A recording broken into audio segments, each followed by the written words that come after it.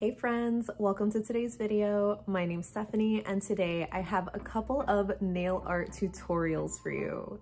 So I know it is so long overdue since I've done another one of these compilation style videos. I do share a couple of tutorials, but mainly when I upload them as shorts here on my channel, just because I already create that content for Instagram or TikTok, so it's just easy enough to re-upload it here. But I just haven't done another compilation video, which I think is pretty useful or helpful maybe because it's a little bit slower, there's a voiceover, so I'm able to share a little bit more step-by-step instructions or some tips that I might have for certain looks, because I would like to think the looks that I do aren't really that hard, but I mean, like everything, it just takes practice. So even if it's not the cleanest, sharpest nail art you've ever done, it's still fun that you tried. And so I hope that these tutorials are easy enough to follow along and that you just are proud of what you create. So I have 6 looks for you today, and they start off a little easier and then get a little harder depending on, I guess, like the size that you do things.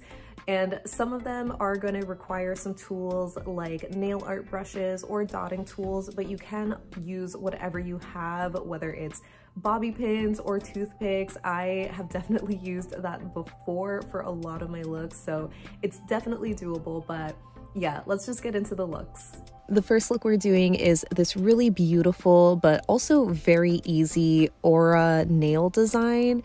This is very similar to the blush nails. If you just used a pink shade, it's easy blush nails, but I'm going to be using a little bit of purple and then those star glitters to make it more of an aura vibe.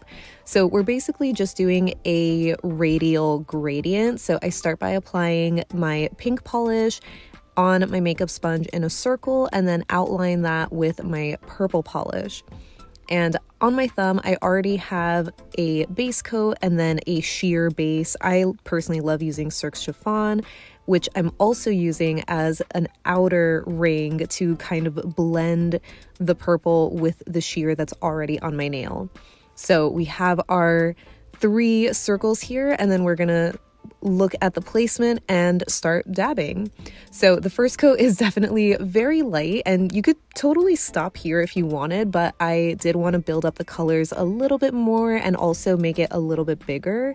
So I am going to be kind of dabbing a little more on the sides of my nail just to expand the radius of my aura. So once you're happy with the color buildup, you can move on either with just top coat, but I decided to add some cute little star glitters just for some little iridescence. So I added 2 of the glitters in opposite corners using Cirque's What a Stud pickup tool. And then I finished this off with a thick layer of glossy top coat. And it really softens the sponging, it smooths everything out, and it just looks so pretty. So I absolutely love how this turned out, and I can't wait to do a full mani like this. It was so fun and so much easier than I thought it was gonna be. Next up, we have this really easy jelly nail art look that is inspired by rose quartz, but you can also turn it into any other kind of gemstone look, assuming you have the corresponding jelly shade. So if you wanted amethyst nails, you'll use a purple jelly, or jade nails, a green jelly. But for this look, I'm going to be using the shade Rose Quartz from Cirque Colors. And I start by doing 2 layers of this just to have a slightly more opaque base.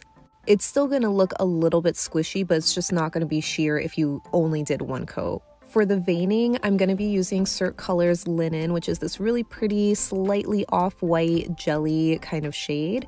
And I start by wiping off the majority of the polish off of the brush, so I have just a little amount to work with.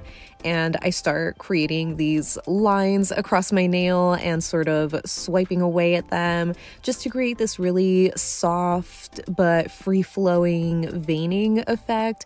You can obviously look up a reference photo, or if you have an actual crystal. I do have a rose quartz sphere, but I kind of wanted to show you that even without a solid reference, you can just create some lines and it'll look good. So since you are working with a small amount of polish, it is going to dry faster. So once it does dry, you can go in with a second layer of white to add a little bit more opacity to your veining. And I just personally like using a jelly, crelly kind of white as opposed to an opaque white, just because I like that softer effect. So I just did the one layer of veining and then went in with rose quartz again just to sort of encapsulate it. And I think this looks so beautiful and so soft and romantic because of this pink shade. And I'm just a huge fan. I think it's super easy enough to do with just a couple of layers of your jelly polish. You could do another layer of veining or use a more opaque white if you want it to stand out more.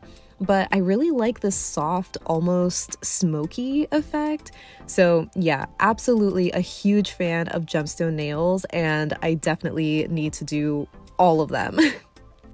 Next up, we have one of my favorite designs, and it is a gradient French tip.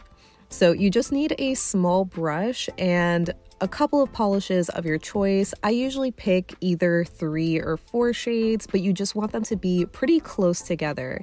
This blue shade, as beautiful as it is, I think was a little too dark, so it kind of made it hard to blend in as seamlessly as the other shades that I picked. But yeah, you just want to make sure that the shades you choose are definitely very close to each other so they can create a smooth gradient effect. So I'm starting with the darkest shade on one side of my nail, and I'm basically painting a quarter of the way into my free edge. And I'm trying to follow along my smile line before I go in with my next shade. And as you can see, it's not really blending in. That's going to be the next layer. This layer is more so the color placement and kind of drawing out your French tip. So again, you're just going to keep going in with the next shade and doing the next quarter of your nail. Don't worry too much about the blending just yet. You can overlap it a little bit, but it really is going to look better with the more coats that you do. Here on the first coat of everything, you can see I pretty much have my shape down for the most part, and the color placement is all there. So we just let this dry for a little bit before going in with our second coat. So now with our second coat, like I mentioned before, the blue was a little hard to blend in, so I am just focusing on trying to blend in these two colors at first. So you just need to go back and forth a couple of times. I will say it probably is a lot easier to clean your brush in between each use, just so you're not kind of contaminating this other side, because as you can see, I sort of got a little bit of blue in here when it's not supposed to be there. But you know, at the end of the day, all of these colors are beautiful, and ultimately this is just a really fun look that even if there are a couple of mistakes or it's not perfect, it's still gonna look absolutely beautiful. So yeah, here is the second coat. You can see it's definitely a little bit more blended, so you definitely can go over this with another coat if you wanted to, especially to kind of sharpen the smile line. I didn't end up doing that. I just used some top coat to sort of smooth everything out, and I think the colors are still beautiful even if this isn't the most perfect French tip. Next up, we have another favorite design of mine. This was originally done by Manicured over on Instagram a couple years ago, but I have been obsessed and would recreate it every so often. It's this beautiful, whimsical butterfly French tip. So I'm going to be using the shade by Polish. It's just such a really pretty, ethereal type of shade. So honestly, this could also be like fairy wings, but I know mine have antenna, so it's more of a butterfly. Whatever you want, you're basically going to use your polish to create this V or chevron French tip. And I like doing this in 2 layers just to build up the shade a little bit more so it stands out. But if you're using an opaque cream, you probably only need 1 coat. And then you're going to go in with a detail brush. I really love using the ones from Winstonia. This is the Berry Wine Trio. And either using black polish or black acrylic paint, you're gonna start by outlining your butterfly wings. As you saw, I did apply a little too much pressure, and so I kind of already dented my wings a little bit, and I am gonna do that in just a minute again, but it's totally fine because top coat just saves the day. So yeah, this angle that I'm filming at is not the most comfortable to be painting, but just get in a position that is most comfortable for you to repeat these steps. So after you outline your wings, you can add your little antenna, and if you want, you can stop there. But if you want to add some detail to your wings, I think the easiest way to do that is just to create a Y shape. So I start by just making a line from the outer wing to the body, and then this shorter line from the top to that middle line, if that makes sense. So then I repeat that on the other side, and that is your butterfly wing. Obviously, you can make it more fancy with the more kind of lines, or if you add white dots to the corners, but I definitely think this is like the easiest way to create some butterfly wings. So yeah, absolutely love this look. Definitely another favorite. Next up, we have this adorable gingham print design. I think this is so cute, especially if you're going on a picnic, but you can use whatever colors you want. You just want to make sure you have your white base and then 2 shades of the same color. So I'm going to be using a light blue and a dark blue. You'll also need a longer detail brush. I just find that the longer it is, the easier it is to create those straight lines, because you can just kind of lay the brush flat down onto your nail and then drag it, if that makes sense. So if you don't have a longer brush, you just need to be a little bit more careful with your shorter strokes. But yeah, you're basically gonna start by creating the vertical stripes of your gingham print. So once you have your 2 stripes painted, you can start filling them in, and from there you can move on to creating your next stripe. So I try to envision the white stripe in between to be the same width as the blue stripe that I just painted, because you want the stripes to be equidistant from each other. If one is a little bit too wide, you can just use the other color to kind of paint over it. I was pretty happy with these, so I decided to move on to the horizontal stripes, and these can be a little bit trickier, again, mainly because of the angle that I'm painting them at, but I do just start by painting a line in the very middle just to kind of mark where I want the height to be, and then I create the lines from the sides of my nails coming in. So as you saw, I kind of started working my way up as I was painting, so that way I'm making the height of this stripe kind of the same width as the vertical stripes that I painted. I really hope that that's making sense. You basically are just trying to envision creating a bunch of tiny squares everywhere. So once you have that pattern down, you go in with the tiniest brush that you have. This one is also from the Berry Wine trio. You could also use a toothpick if you're careful, but you go in with your darker polish and fill in the little boxes where the 2 blue lines overlap, and that is what will create your gingham print. So yeah, hopefully the instructions weren't too confusing. If they were, I'm so sorry, but you could just mute me, go back and watch it, because I think you can just follow along. And yeah, here it is, the completed look. It is so cute once you top coat it. Definitely a little time consuming, but I think it's just so worth it. And lastly, we have the most adorable Froggy mix and match design. I did this a couple years ago. I saw it on Pinterest. It is just the cutest thing. So you're gonna start with your green polish for your froggies. I'm gonna be using a dotting tool for this look, but you can also use a brush if you wanted, or a toothpick, whatever tools that you have. But you're gonna start by creating your half moon kind of shape. And once you're happy with the size, you go in and add these 2 little dots for the eyes. So let this dry down first, and then go in with a slightly smaller dotting tool with some black polish to create the eyes. You kind of want a little bit of green around it, but if you can't get it, that's fine too. Then go in with your smallest detail brush to create a little smile. so adorable, absolutely precious. And that gives you the black dots for the eyes enough time to dry, and then go in with the tiniest dotting tool you have to add some whites.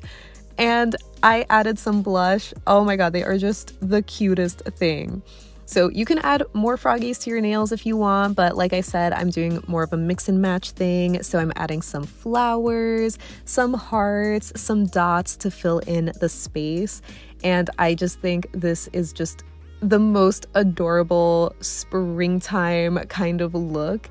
It is just so cute, and you can really have so much fun with the different colors that you use or different motifs. I did a similar version but for fall, so I used some mushroom and some leaves. It was just so cute. So yeah, I hope you try this out.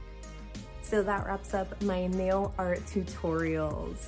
I definitely can't wait to hear what you all think of the looks that I shared, because I just love these looks. I think they're so cute and fun and perfect for this time of year where it's like kind of between spring and summer, because there's just so much color and so much variety that you can do with switching the colors to your liking.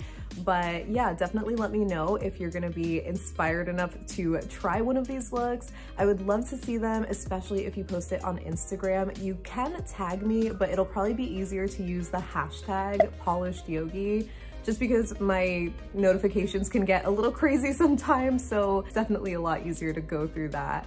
But yeah, definitely let me know if you have any other specific requests for nail art looks, because I would love to do another kind of summer compilation one, but I feel like the one that I did last year already kind of covers a lot of what I would already do. So I'm just a little lost on what kind of nail art designs or tutorials you would want to see.